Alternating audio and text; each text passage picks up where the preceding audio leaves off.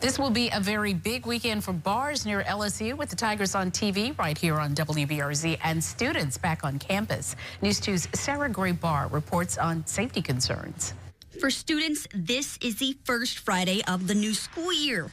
For Crescent Crown Distributors, this is the start of a very busy delivery season. With this truck alone, we've pushed out maybe over 5,000 cases. With 12 to 24 beers in a case, Perez's truck has dropped off between 60 to 120,000 beers. He says with large amounts of alcohol comes large amounts of crowds. Bars in the area agree. Fred's told News 2 they're expecting between 500 to 1,000 people to come through. And if the game was at home, they would see even higher numbers. Considering there's 30,000 students, I think we'll see about 10% in Tigerland this weekend. I would say probably another 15-20% might be in Vegas. Regardless of numbers, the safety measures are similar. Ney says the bars pooled funding to hire 6 off-duty police officers to watch the median, make sure people don't drive drunk, and handle disputes, as well as bringing in waters to pass out in food trucks. BRPD says they're bumping up patrols this weekend. We're going to be out there. We're going to have officers working the streets. We're going to be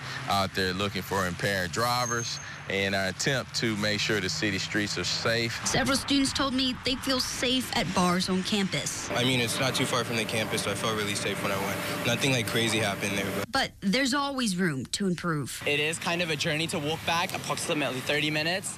And so I just feel like LSU or the city could do more with offering transportation back. In Baton Rouge, Sarah Gray Barr, WBRZ News 2.